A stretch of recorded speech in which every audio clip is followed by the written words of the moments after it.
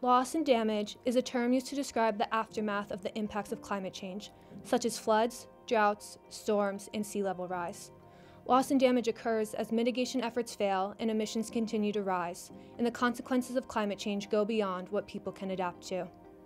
In the recent floods in Pakistan, for example, 33 million people, or 1 in 7 in the country, were affected, with many losing their homes, livelihoods, or lives.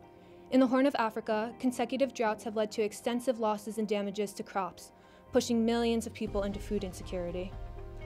The World Food Programme supports communities on the front lines of the climate crisis to minimize and avoid loss and damage. We save lives after extreme weather events, anticipate climate hazards before they turn into disasters, restore degraded ecosystems and infrastructure, and protect the most vulnerable with financial safety nets and insurance. Loss and damage is devastating, but it's not inevitable.